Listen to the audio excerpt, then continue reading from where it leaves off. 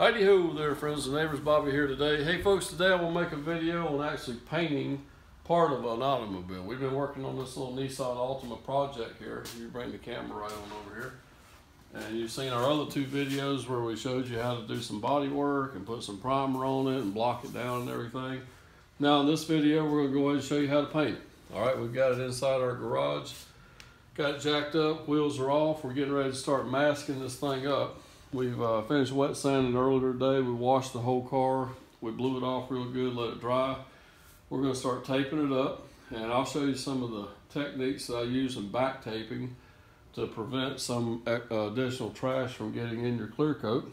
And as you see, we're going to paint this quarter, blend our base up to here, and we're going to clear this whole little strip all the way up to the windshield. And we're going to clear, we got to blow some base coat down here on the bumper. Probably blow it all the way to this whole corner here, and then we're going to clear the whole entire bumper all the way around. So stay tuned, we'll show you how we get this done. Okay guys, real quick, I want to show you that we've already done a little bit of pre-masking here. We went ahead and ran tape line all the way around the areas that we're going to paint, and we made sure we got it exactly covering up all of our what we don't want to paint anyway. We got it covering up good. And we're going to paper up all this. We're going to plastic up the bulk of the car and paper around all the areas that we got the tape line. That's what we're going to do right now. I went ahead and hung my gas door and taped off the area right here in the middle.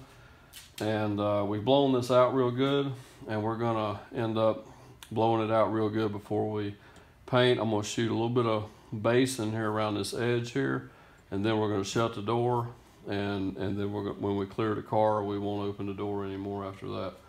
But we just gotta make sure we keep that blown out good, tacked off really good, because we don't want any trash blowing out of that area onto our clear once we start clearing. So I'm gonna start plasticking this thing off, and we'll get this thing ready to paint here in a little bit. Okay guys, hey, we got this thing taped up, ready to start wiping down. We're going to wipe down with some wipes and grease remover one more time. And then we will get our tack rag out, and we will tack everything. We'll tack the paper and the car. We've already blown the car one more time with about 35 pounds of pressure. And we're gonna wipe it down, tack the paper too. And then I'm gonna go inside, change some clothes, and we're gonna get ready to start putting down some base coat. Okay guys, hey, we're getting ready to mix up some base coat here. We got just some mixing cup. And this Nason base coat, you mix it 1 to 1. So let's see if I can pour some in here without making a big, huge mess. So we're gonna go up here to the number 2 line on this thing. And there we go. We are right there. Make sure that's right. It's on number 2, right? Alrighty. And we shook this up and stirred it up, and put the lid back on it and shook it up again. So now we have a reducer. This is our base coat reducer. I don't know if it's a reactive reducer or not. I know PPG used to have a reactive reducer that we used in their paint. So we're gonna move it on up to the 2 mark again. I'm about blind. I don't have my glasses on. Okay. I think we're right. Let me put my glasses on. Yep. I think we're good right there. All right, folks. We're ready to pour this in, get us in our base coat gun, and we'll go start shooting some base on. Okay, folks. Hey, what we've done so far, we went ahead and shot some base coat on the inside edge of our gas door, and we hung it, and we've already shut it. We got 2 coats there, good coverage there, so I'm happy with that. So we're gonna just go ahead and base this whole area. Down here, I blew a little bit of base on the corner, went ahead and installed that mud flap and wiped it down, got it secure, so we got everything back together on the car. So when we're done, we're done. So friends, I'm gonna go ahead and start just getting, what I'm trying to do is just get base on here right now. Not really worried too much about breaking up metallic. I just wanna get 2 or 3 coats, however many coats it takes for me to end up getting coverage over this gray primer.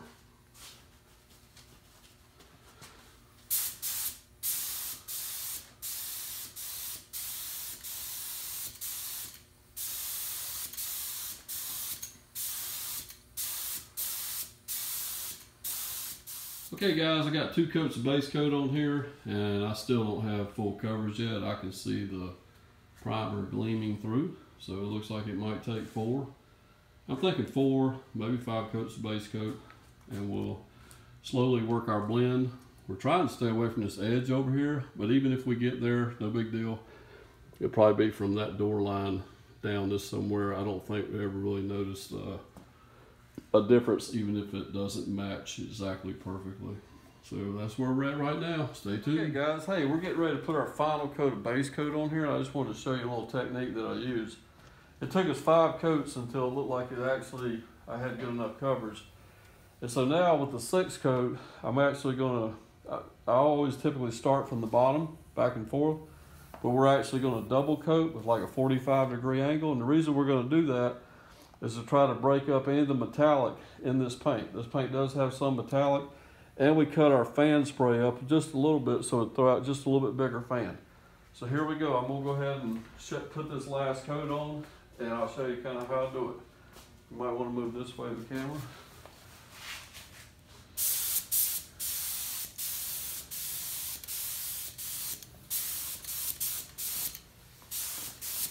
We're breaking up that metallic when we take them cross strokes.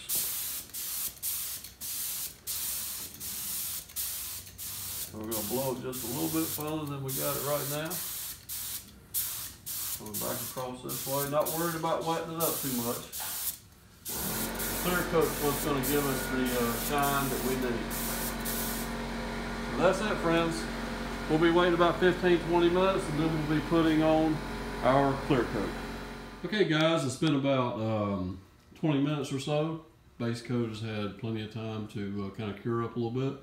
We should be able to take a tack rag and re-tack everything, and we're going to go ahead and go mix up some clear, and I'll show you that, and we'll get this job finished. Okay guys, what we're using today is Nason's High Tech 7100 High Gloss Universal Clear, and it mixes 4 parts to 1. Okay, I'm actually going to use this mixing cup on the 4-to-1 ratio here. We'll probably fill it up to the number 2 mark on both of them, and I think that'll give us enough clear to put 3 coats on this thing. So we're going to get that done and start clearing this project. Okay guys, we're going to go ahead and mix up our clear. I'll go ahead and show that to you right quick. Don't ever shake clear, but if you want to, you can simply just stir it up a little bit. But I wouldn't ever shake clear because it'll actually kind of get kind of foamy on you. So we'll stir it a little bit. You can stop the camera. Okay, I think we're about ready now. That should be good enough. All right, we're going to use our mixing cup here on the 4-to-1 ratio scale. See if I can do this without getting it all over myself. There we go. We're going to pour it up to the number 2 mark. That is right there. Okay, now we're going to take our hardener and we're going to go up to the 2 mark for the 1 part ratio.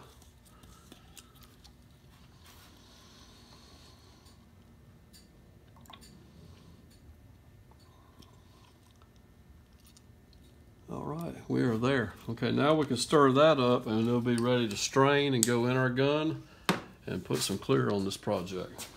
Okay guys, I'm getting ready to start clearing this thing. I'm gonna let the camera person stay in here just 1 minute, and then the fumes, I want her to get out of here. But anyway, I'm gonna start down low, start cutting in our trim around the edge, around the bottom of the bumper. I'll probably go all the way over and probably start painting the bumper this way, and then I'll continue up this way and up to there. Now, she's only gonna film just a little bit of this. I'm gonna have her step out, and then we're just gonna show you in between coats what it looks like.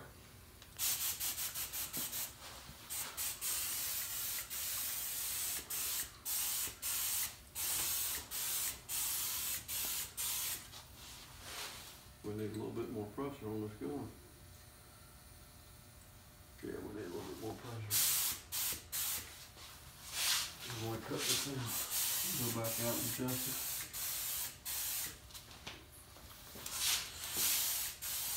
Hey guys, hey, we were actually unable to film any more of the clear coat application on the car, But we did want to finish this video with some of the pictures that we took the next day and the day after. We had to do some color sanding and buffing on it. Got everything back together. Customer was very happy with her car. And you can check out these pictures that we're getting ready to show right now. Don't forget to subscribe, tell a few friends about us, and we'll see you next time. Take care.